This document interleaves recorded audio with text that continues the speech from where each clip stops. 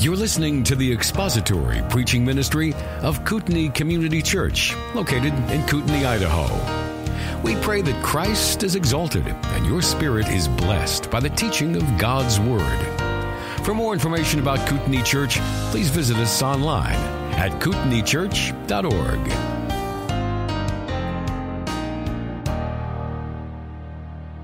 And now if you'll please turn to Hebrews chapter 11. Hebrews chapter 11. We're going to read together verses 1 through verse 7 of Hebrews 11. And before we do, let's bow our heads. Our Father, it is our desire that you would speak to us through your word today. We know that your word is true. It is in the light of your word that we see light and that we understand truth. It is because you have revealed yourself to us and you have made your word clear that we are able to understand not only you and your nature, your character, your redemptive plan, but also your expectation of us and how we are to relate to you properly. And so we pray that our hearts and minds would be open today and that you would illuminate our hearts and minds to your word. May the ministry of your Spirit be to the end of equipping and edifying your people today. Encourage us and rebuke us as necessary and strengthen our hearts together in and through your word, we pray in Christ's name. Amen. Hebrews chapter 11, verses 1 through 7. Now faith is the assurance of things hoped for, the conviction of things not seen. For by it the men of old gained approval.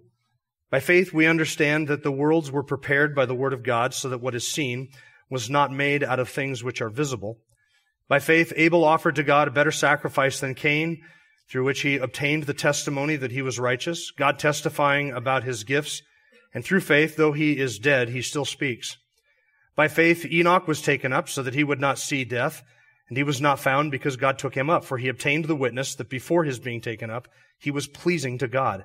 And without faith it is impossible to please him, for he who comes to God must believe that he is, and that he is a rewarder of those who seek him.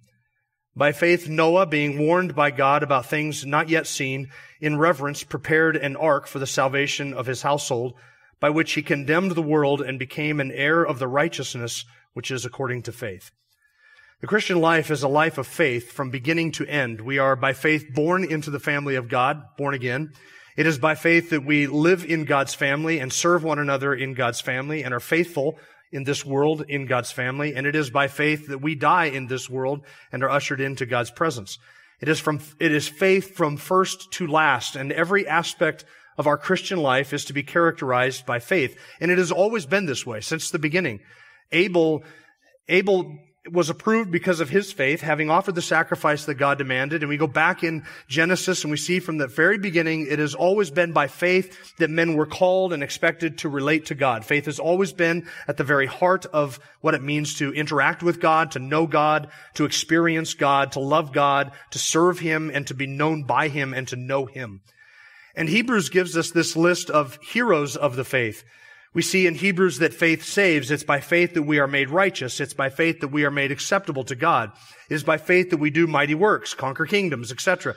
These are the heroes of faith that we have in Hebrews chapter 11. And the author gives to us a list of examples. There's a chronological order. There's a logical order to the examples. He gives us a definition of faith in verse 1. It is the assurance of things hoped for, the conviction of things not yet seen. He gives us examples of faith, Abel, Enoch, and Noah. And then he also gives to us a statement on the necessity of faith and what it means to have faith and why faith is necessary. And that's in verse 6. In verse 6, we read, "And without faith it is impossible to please him, for he who comes to God must believe that he is, and that he is a rewarder of those who seek him," or who diligently seek him. And the word seek there talks about it, the exertion of an effort, a diligence in seeking after God. He who comes to God must believe that he is, and that he is a rewarder of those who diligently seek him. This is a statement on the necessity of faith. And the two examples that we've seen so far in Hebrews chapter 11, Abel and Enoch, both demonstrate that God is a rewarder of those who seek him. And last week we just looked at Enoch's example, but we didn't get into verse 6, which is really the commentary on Enoch's example. It's connected to verse 5 by that phrase, he pleased God. You'll notice in verse 5, by faith Enoch was taken up so that he would not see death, and he was not found because God took him up. For he obtained the witness, that is the testimony, God testifying of Enoch, that before his being taken up, he was pleasing to God. Now, verse 6 is the commentary on that. It explains how it is that Enoch pleased God and what it was about Enoch that pleased God, namely his faith. So without faith, it is impossible to please him. You can see that the author is cueing off of the language that he used in verse 5 to describe what it means to please God and how faith is necessary to accomplishing that task. So then the question before us is, what does it mean to please God, and how does faith do that? You'll notice that the author in verse 6 states a positive truth in a negative way. He says it is impossible without faith to please God. So the impossibility is a negative statement, and being without faith, that is a negative statement. And if you put the two negatives together, I'm not going to get into complex math, but when you have a sort of a double negative structure like that, that means that the positive aspect of it is that with faith, it is possible to please God.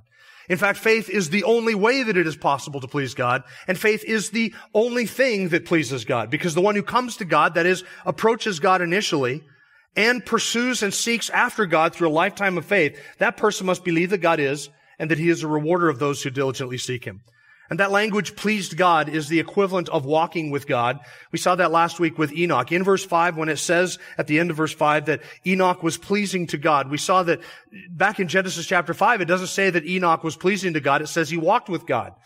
But the Greek translation of the Old Testament that the author of Hebrews had before him, the Septuagint, it translated that idiom, walked with God, as pleased God. And that is a faithful, it is an accurate and a very good translation of that idea. That walking with God is pleasing to God. So the Septuagint just translated it as pleasing to God, and it's that the author seizes on. God was obviously pleased with Enoch, or he would not have walked with Enoch. For God does not give his blessings, his benefits, the comforts and the joys of being with him. God does not give those to people who do not please him, to people who do not have faith. It is something that the unbeliever does not have. What kind of faith is it that is being described here? It's not the indescript and nondescript and sort of vague idea of believing in a higher power or believing in a God or just a feeling of confidence in something, whatever it is. Just believe something. That's not the idea that the author is talking about. We defined faith back in verse 1. It is specifically a faith in a specific person. It is a specific kind of faith. It is a very narrow faith. It is a very intentional faith. And it has in its mind a certain goal or certain ideal. Namely, that God is the rewarder of those who diligently seek him. So this is not an undefined or an ill-defined notion of just believing in a higher power. But it is a specific faith in a specific God to a specific end for a specific thing. Very specific. And that alone is the kind of faith that pleases God. But what does it mean to please God? That's a question, isn't it? What does it mean to please God? Does it mean that you make God in some sense happy? Because we talk about being pleased by something, right? Somebody does something for us and we become pleased with that. We're pleased. In other words, we're kind of made happy. We're made a little joyful. We're kind of got a skip in our step, right? We're tickled by this. That's a phrase my grandmother used to use, tickles me pink. We're tickled by this. We're encouraged by this. It puts a smile on our face. Is that what faith does to God? Is that what it means to please God? The verb that's translated please here is, the word that is translated as please here is used as a verb only 3 times in all the New Testament. All 3 of them by the author of Hebrews. It's used twice, once in verse 5 and once in verse 6, that Enoch was pleasing to God, and without faith it is impossible to please him. It's used twice there. The third time that it's used is in Hebrews chapter 13, verse 16. And do not neglect doing good and sharing, for with such sacrifices God is pleased. That's the verb form. The adjective form of that word is used elsewhere in Scripture numerous times.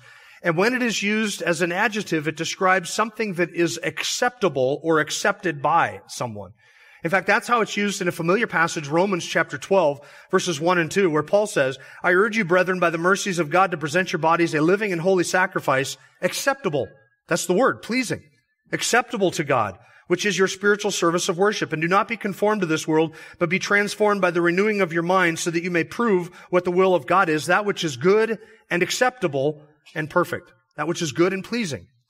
In other words, the idea behind the word is not that God suddenly feels happy about something, that we change his emotions toward us by an act of faith, but rather that we are made acceptable. This is something that God is pleased with, that he accepts.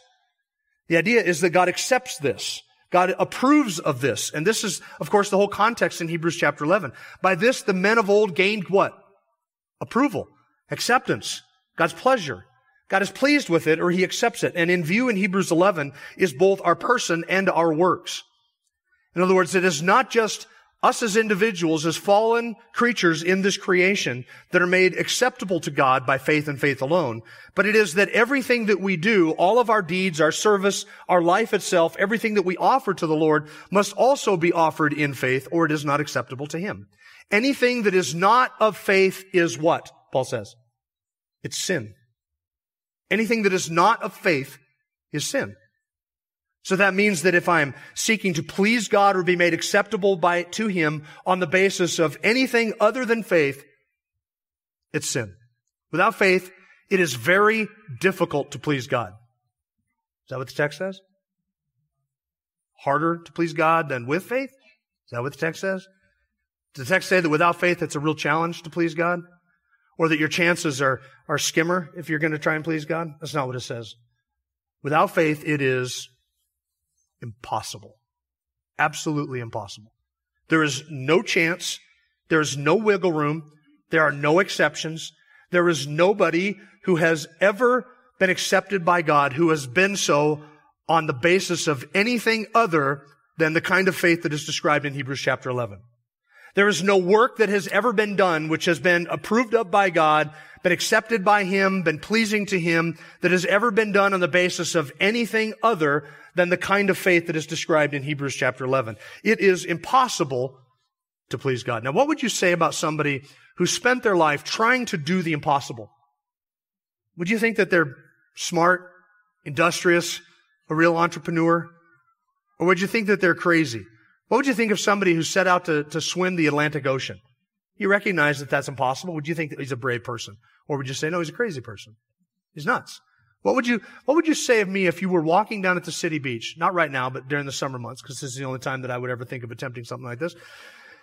You were walking down at the city beach and you saw me, you're walking on that path that kind of goes all the way around the city beach and you see me down on the beach and I'm there with a pad of paper and a pencil and I'm holding a palm full of sand and I'm doing this. And I write something down and you ask me, Jim, what are you doing? I think, well, I've set it out. It's my goal to catalog every grain of sand in the world, to name them, number them, and catalog every last one of them.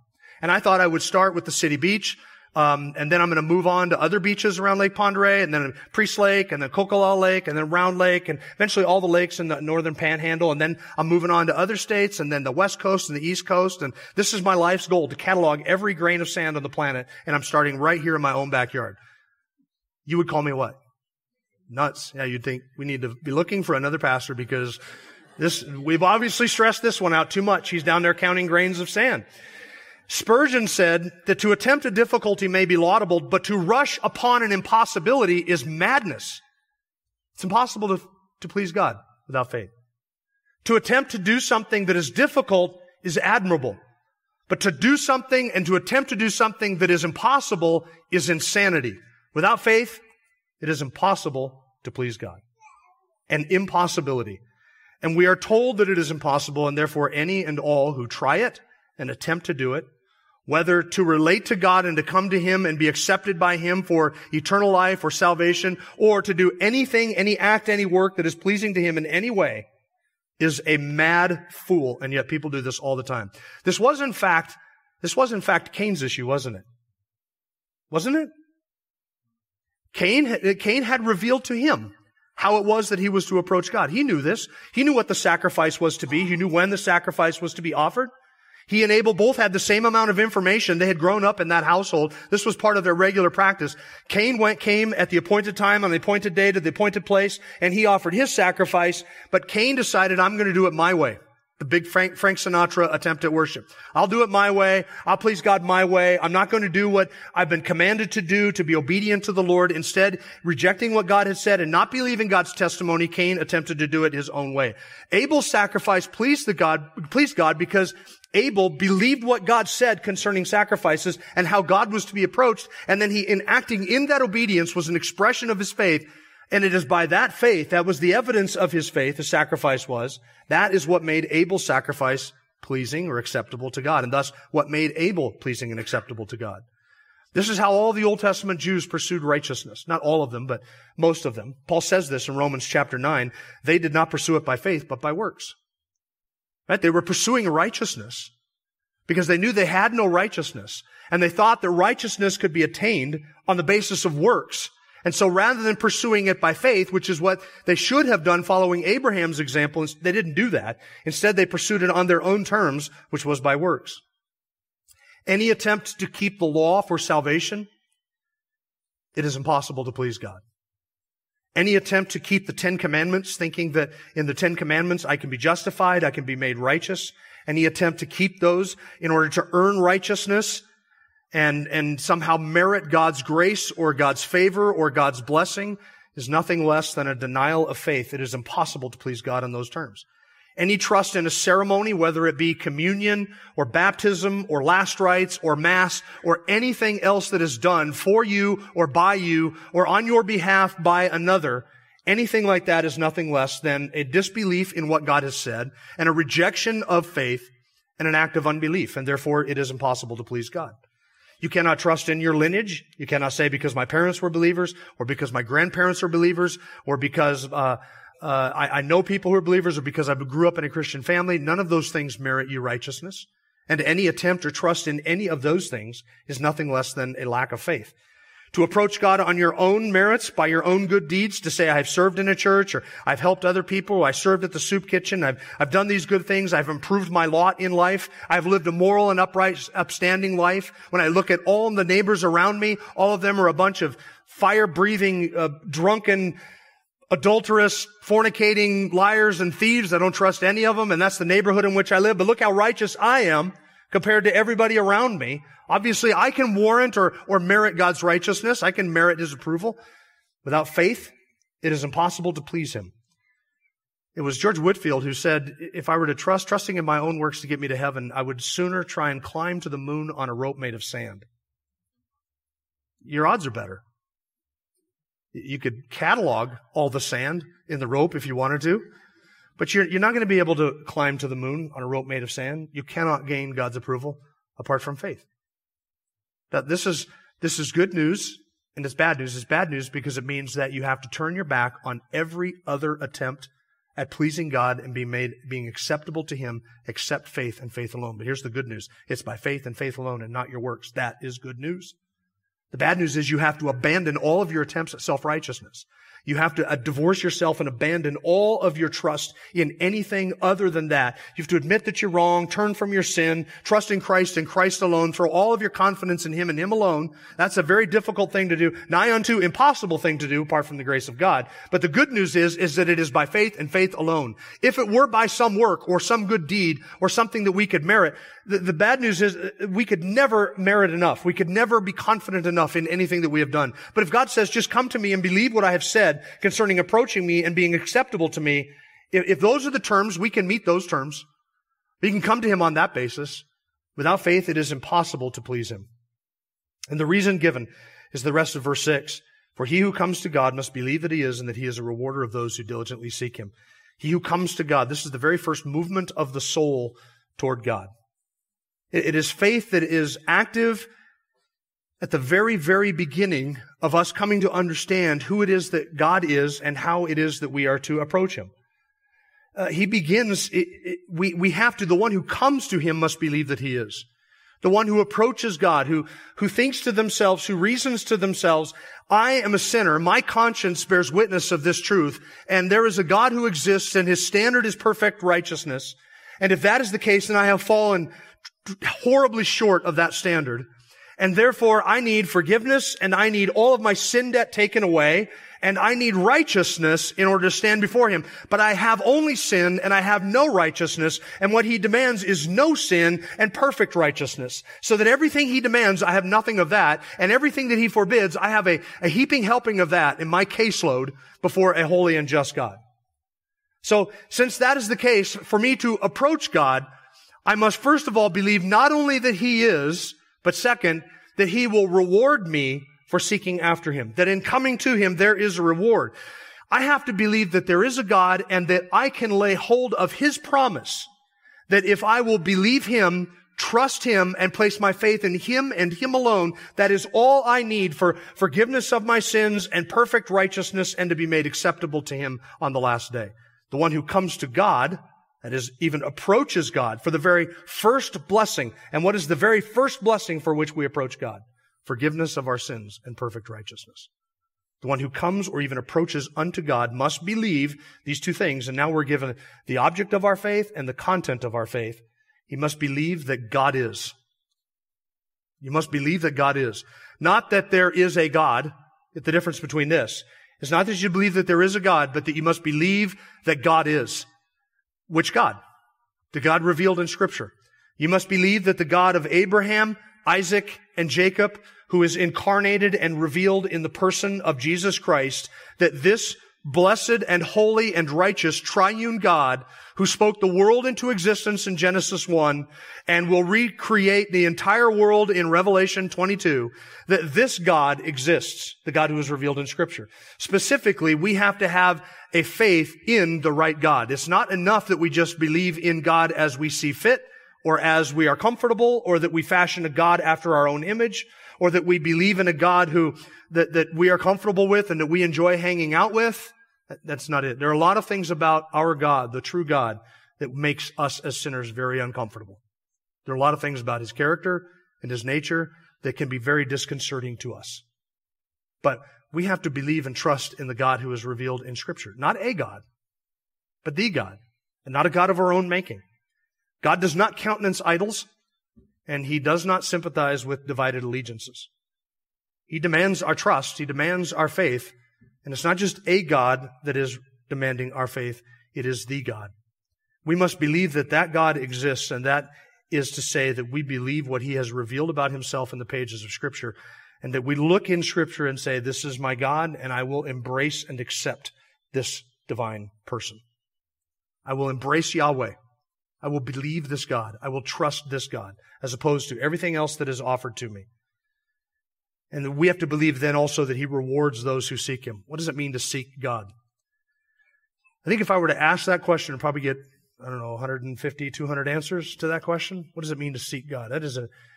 That would require almost a whole series of messages to unfold that, I think, because we are commanded in Scripture to seek God. What it means to seek God looks differently with different people. There are different ways in which we seek after God. Psalm 105 verses 3 and 4 says, "Glory in His holy name. Let the heart of those who seek the Lord be glad. Seek the Lord in His strength. Seek His face continually."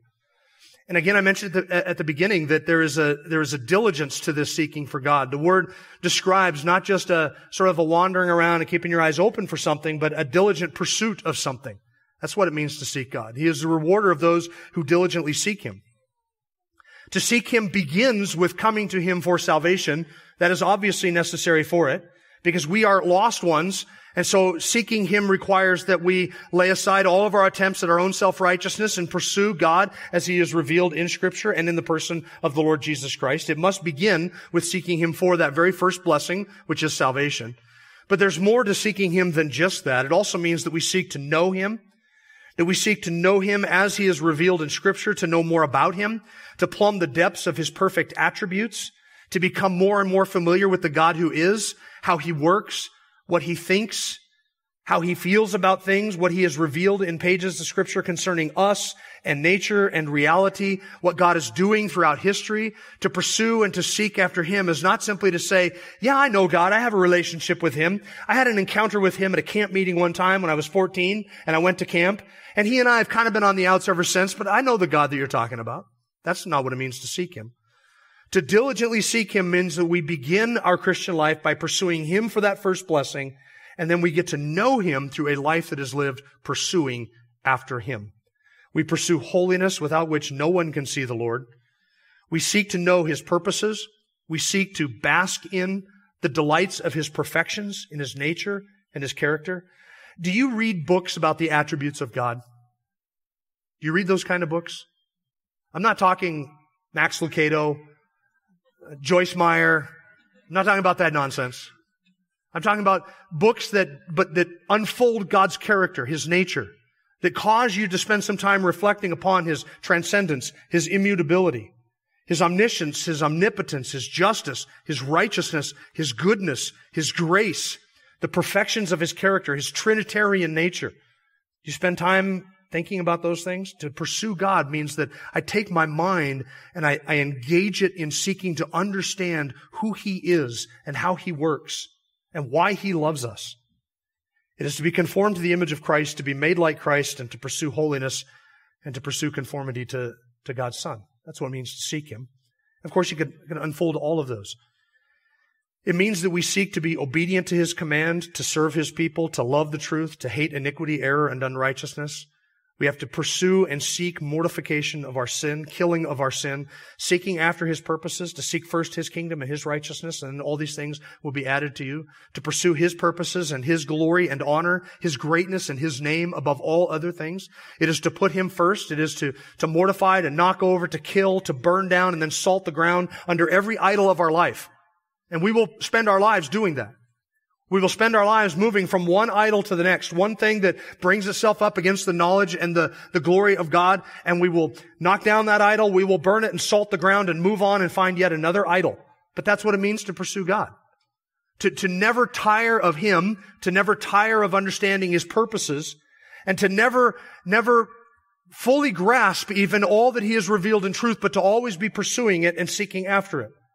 The one who comes to God must believe that God is. And listen, if what Scripture reveals about Him is true, that He is infinite in all of His perfections. That is, that His omniscience is infinite. His grace is infinite. His mercy is infinite. His loving kindness, it's infinite. His transcendence is infinite. His immutability is an infinite immutability. His wisdom is never ending. There's no depth. There's no end to its depth. And if those things are true, if that's the nature and character of God, then you and I can spend all of our lives seeking after that God and never even begin to plumb the depths of His character and His nature and His works. We can fix all of our minds and our attention and our hearts and our meditation upon that every moment of every day for the rest of our lives and never plumb the depths of it. Never even get really below the superficial level of it. We can have all eternity to get to do that. And this may be an unpopular opinion. This is my opinion. I don't think ever in eternity we will ever get to the end of that. I think that's what eternity is all about. That's why it takes eternity, is because He is infinite in His perfections. So that's what it means to seek God. If we are to seek God in that way, then we must believe that He is the rewarder of those who seek Him. There are some people who think that we should never live our lives or do anything for the sake of a reward. I don't know if you've read verse 6, but does it seem to you, when you read verse 6, that rewards are out of the question? I don't think that we would adequately or passionately enough seek God if there were not hope of a reward. The reason we seek after God is because we believe that in some way, in some sense, at some time, He is the rewarder of those who do this. The one who seeks Him for salvation finds righteousness, the forgiveness of sins, a relationship with Him, adoption into His family. The one who seeks Him in service finds the rewards of that service. The one who seeks Him in their marriage finds the rewards poured out upon their marriage. The one who seeks Him in all of life finds that God rewards in this life. Through all of these different things, He rewards those who seek Him in those ways. We must believe not only that He is, but something about His nature, specifically, that the God who calls us to seek after Him will reward us when we seek after Him. That just makes sense. He doesn't call us, at least not in this passage, to pursue after Him just for the sake of the pursuit. You'll run into people who think that way. Hey, we didn't reach any goal. We didn't get to the end, but wasn't the journey worth it? Sometimes the journey is not worth it. And we're not called to just pursue God for the sake of having something to pursue. We are called to pursue God so that we might know Him and that we might serve Him and that we might glorify Him and be made more like Him, and so that He might reward those who diligently seek after Him. How does God reward His people? Do you think that in this life that you have experienced or received, Christian believer, do you think that in this life you have experienced or received 50 or 60% of the rewards that God is going to pour out on you? What percentage do you think you have already enjoyed of the things that God has stored up for you? I think it's infinitesimally small, what we have already experienced. In fact, I think that the bulk of the rewards that we have yet to experience are all future. The bulk of them, the vast majority of them. I think we'll look back on this life and think, yeah, that was a taste. It was like This isn't even an adequate example. It's like the Costco sample. You get to smell a little bit. You get this little tiny thing handed to you in a cup. And you think, man, that's good. I should buy that. Maybe. I don't know. And then you get to the next one. You forget what the last one kind of tasted like. And you move on. And now you're sitting here and you're like, I don't even remember what I ate last time I was at Costco. That's kind of what I think most of the rewards in this life are like. They're just samples of what is yet to come. God intends to lavish upon His people, those who seek Him, an untold, unspeakable, and infinite river of blessings. Because that is His nature. We're talking about not just what do we believe about God existing, the God of Scripture existing, but what do we believe about the kind of God that He is? He is a rewarder of those who diligently seek Him. And He rewards not just stingily, but abundantly, graciously, in eternity infinitely. Because if there is an eternity in which we will enjoy rewards, then there can be no end to the rewards that He pours out upon us for all of eternity. And therefore, what we sample in this life, the blessings and joys and delights of this life, are nothing compared to the blessing and joys and delights of eternity and eternal life. And in fact, in the gospel, what God offers to us as the reward is Himself. Don't miss this. He provides for us holiness. Whose holiness is it? We're conformed to His image. He gives us righteousness. What righteousness is it? It's the righteousness of His Son. Everything that God offers to us in the gospel is Himself. God is our reward. And if that were all that there were, that would be enough. That would be sufficient. That would be more than adequate recompense for everything that we endure in this life. But it is not just God who is the reward. As our reward, He is also the source of multiple, varied, and multifaceted blessings that He pours out on us for all of eternity. And this all comes back to His nature. It is because God's nature is, He is a God who rewards those who diligently seek Him. So we have to understand how the nature of God ties into all of this. It's not just the blessings in this life, righteousness, forgiveness, and it's not just God Himself who is ultimately our reward. There is also a future reward that we have. Psalm 37 promises that the righteous will inherit the land. Isaiah chapter 40 and Revelation 22 say that His reward is with Him. In other words, there is a heaping, a helping, a storehouse of rewards and blessings and joys that are stored up for us in the future that we will get to enjoy. All of that is yet to come. And all of this is because God by His nature is a rewarder. He is a good God. Think about the rewards that God gives just in terms of His nature. Think about God's goodness for a second.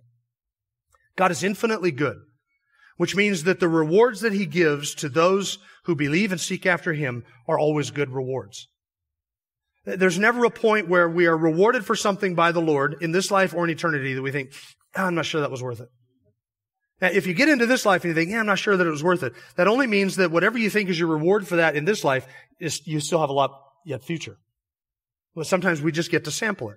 It's like if you were starving, again, the Costco illustration, if you're starving and you're walking through Costco and you think, well, I could really use a taste of this, and they give you one of these little pizza mini bites as big as a dime, and they think, well, isn't that enough for you to be satisfied? That's not enough to be satisfied. Of course, here's where the analogy breaks down. They really don't intend for you to be satisfied. They intend for you to buy a box of satisfaction before you leave the store. But the Costco reward is just a small taste of that. The future is far richer. It is far deeper. It is far more profound. It is far more glorious than anything we can picture or enjoy in this life. Think of God's wisdom. Because God is infinitely wise, because He knows all things and He can accurately and rightly do everything in perfect wisdom, that means that whatever it is that God rewards us with in the life that is to come is going to be the best reward possible. It's going to be the most suitable reward possible. It will be given at the perfect time, and it will be given in the perfect way, and you and I will enjoy it perfectly because it is an expression of His infinite wisdom. Or consider God's power. Nothing in the world can thwart His intention to reward those who seek Him, and therefore if God is infinitely powerful and infinitely sovereign, if all power and all authority has been given to Him, then that means that there is nothing in heaven or on earth, anything created, anything that exists, there's no dimension, there's no being, there's no power, there's no authority that can keep Him from rewarding us infinitely wisely and infinitely well, because He is infinitely powerful. And because God is infinitely generous, then we know that whatever He lavishes upon us is going to be an expression of His abundant, kind, and gracious generosity. And because God is infinitely loving, that means that He will withhold from you no good thing. He will withhold from those who seek him no good thing, which means that in eternity, whatever it is that we are rewarded with will be an expression of his infinite goodness, wisdom, power, and generosity, and his infinite love. How much does the Father love us, his children, whom he has adopted into the family? Is his love limited? No, it's infinite. It's an infinite love. He loves us more than we could possibly comprehend or understand. And if that is the case, and he is infinitely gracious, and infinitely good, and infinitely wise, then guess what those rewards are going to look like? They are going to be an infinite river of delights. God's aim is the redemption of his people for his own possession, so that he might bless them with glories and joys, and the blessings and the rewards of his infinite being put on display for all of his creation, for all of eternity, all of his infinite perfections and attributes. And since that is our God, then you and I can get some idea of how it is that he rewards those who diligently seek him. We're pursuing a God like that with the intention and understanding that God does not call us to pursue him without rewarding those who pursue him in that way. Psalm 84 verse 10 says, "For a day in your courts is better than 1,000 outside. I would rather stand at the threshold of the house of my God than dwell in tents of wickedness." One day on the threshold of God's house is better than 1,000 outside with pagans. That means that just the entrance to God's house, his presence, is a blessing of infinite magnitude and measure. Because 1,000 days outside with all that the world, the passing pleasures of sin and all the treasures of Egypt cannot compare with just one day at the threshold of the house of our God. Psalm 16 verse 11, "You will make known to me the path of life, and in your presence is fullness of joy. In your right hand there are pleasures forevermore." Pleasures. This is what David looked forward to. Psalm 36 verse 8, "They drink their fill of the abundance of your house, and you give them to drink of the river of your delights." God has a river of delights. Have you ever drank out of a river? How much of it were you able to take in? In God's presence, there is a river of delights. And I would suggest that that river of delights goes on forever and ever. It is infinitely deep. It is infinitely wide. And for all of eternity, we get to drink out of those delights. Without faith, it is impossible to please him, because the one who comes to God must believe that he is, and that he rewards those who diligently seek him. God rewards those who come to him in faith. He rewards those who serve him. He rewards those who sacrifice for him. He rewards those who mortify and put to death their sin for his sake. He rewards those who worship him. He rewards those who give their lives to him. And if God is a God who rewards infinitely in all of those ways, to all of that degree, then he who does not come to God by faith and pursue that God is the worst of fools. It's wicked folly to not do that. You see, one of the atheist objections of our day is, why would I worship and serve a God who just threatens to damn and send to hell anybody who doesn't worship him? What kind of a God is that? See, there's a horrible assumption that sort of slipped into that objection. The issue is not that God threatens with hell anybody who doesn't come and worship him. We're all under judgment anyway. We're all going to hell. That's how we were born into this world, under damnation. We don't go to hell because we don't worship God. We go to hell because we worship every other god in the world. And we love ourselves and we serve ourselves and we violated God's commandments. That's why we go to hell. God does not woo us to him, or God does not make us come to him by threatening us with some horrible alternative. God woos us to him with his infinite grace and goodness. The atheist says, how can I worship a God who threatens to damn people who don't believe in him and won't worship him? What kind of what kind of an egotistic God is that? And that's the atheist objection. Right? But the Christian response is really simple. Why would you not worship a God who is so infinitely gracious and good? You're a fool, a mad fool, a wickedly mad fool for not worshiping such a God. It's not that he's threatening to damn those who will not worship him because he's an egomaniac. It's that he woos us to him because he is so infinitely good. And he promises to reward those who diligently seek after him. If we are to believe Scripture, we are to believe that God is and that he is a rewarder. That is his nature. So those who come to him for salvation will be given exactly what it is that he promises. We will be given eternal life, forgiveness of sins, and complete perfect righteousness of the Lord Jesus Christ. And those who seek him and seek his purposes receive reward both in this life and in the next. What we get in this life is just a small taste of what is yet to come. Without faith, it is impossible to please Him, because to not believe in Him is to call God a liar. And God does not walk with or share fellowship with those who call Him a liar. Every time we do not trust God for something, or that we do not come to Him, that do we not seek after Him, every expression, every time we do that, we are expressing the attitude of our heart, which is that God is a liar.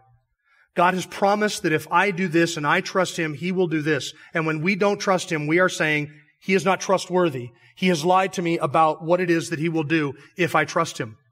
So every lack of faith, every expression of a lack of faith is nothing less than calling that God who is a gracious and generous rewarder of those who seek Him, it is calling Him a liar. And God does not reward those who believe that He lies. God is absolute truth. He is perfect truth. And He is everything and all that the sinner needs. He is our great reward. He is our shield and our great reward.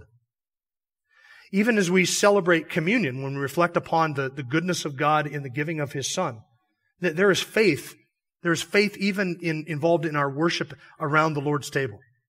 Because you and I are coming to a God that we cannot see, and we celebrate a sacrifice that we have never seen, which we believe erased a sin debt that we have never seen, delivers us from an eternal damnation which we have never seen, and grants us eternal life in heaven which we have never seen, and that this sacrifice which we did not see was made by a high priest whom we have never met, in a place that most of us have never been to. We are eyewitnesses to none of these things. So why is it that we would gather around the Lord's table and partake of communion and enjoy this time together? What is it that unites us around such a sacrifice? It is because we have believed the testimony of Scripture, is it not? Is it not because we have said that we believe by faith that while we are gathered here together around the Lord's table, that He is present with us? Is it not because we have said that we believe that His sacrifice was a sacrifice made on our behalf? And we have trusted in His word that those who come to Him on the basis of that sacrifice and trust in the Savior who offered that sacrifice are given eternal life? So we gather together, and these are tokens and symbols of spiritual realities. We have embraced these spiritual realities. We believe that as we participate here in the Lord's Supper, that He is present with us spiritually, that we are eating and drinking a meal with Him, that we have communion with Him on the basis of faith and faith alone because of what His Son has done, and we are reflecting back upon realities which we have never seen with the naked eye. All of this is an expression of faith. And we are really saying that by faith, we participate in the sacrifice that He made 2,000 years ago. That what He did on our behalf, and by the merits of our faith, which is a gift from God, that we are participating and taking part in that sacrifice. That His sacrifice was made for us. And that I am the beneficiary of everything that He did on our behalf. That His perfect life lived in righteousness was a life that was lived for us because we were unrighteous. And that the sacrifice that He offered was a sacrifice that was made for us, and He calls us to trust Him. So even gathering around the Lord's table, there is an element of our faith here. We believe that as we pursue God in mortifying our sin, in confessing our sin, and pursuing and seeking after Him, that He is fellowshipping with us even here at this time, and that He is present, and that we participate in what He did, that was done for us, and we are united together around the Lord's table. Really, every expression that we do here on a Sunday morning is an aspect of our faith, is an expression of our faith, and Lord's Supper is no different. So now the question is, should you partake of the Lord's Supper with us? If you are an unbeliever and you're here today and you've never trusted Christ for salvation, I would warn you, because of what Scripture says, not to partake of the Lord's Supper, of these elements. To do so is to eat and drink judgment to yourself, because you are then saying that as an unbeliever without faith, that you have a share in this, and you do not. You'd have no share in this until you have repented of your sin and trusted Christ for salvation. If you are a believer who is living in unrepentant sin, then don't partake of the Lord's Supper. Or confess your sin and admit your sin to the Lord, seek His forgiveness, and then partake with us. I'm going to take a couple of moments to pray quietly, and then I will lead us in a prayer of confession, and then we'll partake together. Let's bow our heads. Thank you for listening to the latest podcast from Kootenai Church. If you'd like to learn more about Kootenai Church or to donate to our church ministry, you can do so online by visiting kootenaichurch.org. We hope you enjoyed this podcast and pray you'll join us again next time. Once again, thank you for listening.